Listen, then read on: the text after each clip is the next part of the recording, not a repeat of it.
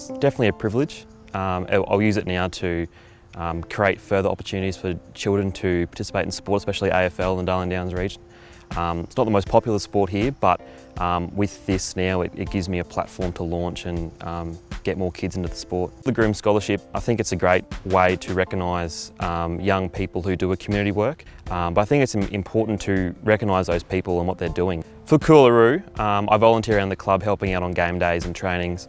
I've coached the under 8s, 10s and 12s now for the last 5 years, and I'm lucky enough to be part of the leadership group in the senior team. I love coaching. I know when I was young and under 6s, under 7s, under 8s that when you have such a fantastic coach and a good culture in the team, it provides friends for a lifetime.